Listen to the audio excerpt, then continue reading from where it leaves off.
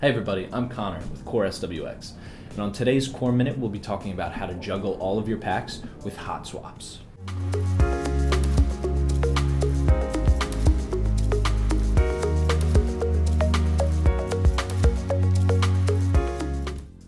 So people, today we're talking hot swaps, or shark fins as they're often called in the industry. Core has developed two types of hot swaps in two mounts. We offer a standard form factor unit, the GPTS, as well as the GPTA, both of which work very well with standard video production equipment, for example the Blackmagic Mini Ursa.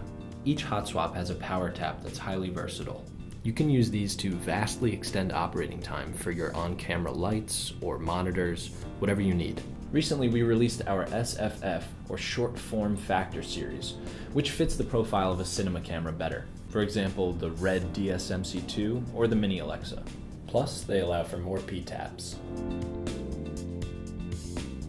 There are many misnomers when it comes to hot swaps. These shark fin plates require at least one pack to operate your camera, whereas a true hot swap, like our Evo here, possesses an internal backup battery.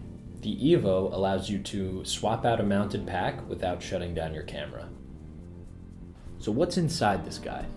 It's not just two plates wired in parallel without any technology. Inside all of our hot swaps is a microprocessor and sophisticated protection circuitry. But why all this technology? Well, our hot swaps only allow current to pass in one direction, from the pack to the device or camera. What this means is neither battery pack mounted will charge off one another, which is a natural phenomenon that occurs when two packs are put in parallel without any circuitry, or in this case diodes. That kind of balancing while also drawing can be detrimental to your precious power source.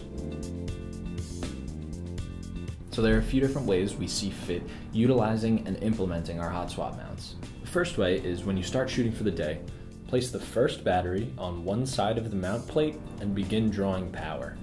Then, after a period of 10 minutes, place the second pack on the other side. Now, as both packs deplete equally through the controlled circuitry, you allow yourself a 10-minute buffer to swap out pack A while pack B is still operating the camera. The second way, and this is to answer a question we get asked a lot, is to use two separate capacity packs, and this is perfectly fine to do. Keep in mind, however, both packs should have similar load handling capabilities. The third way to implement the hot swap is to place both packs on at the same time.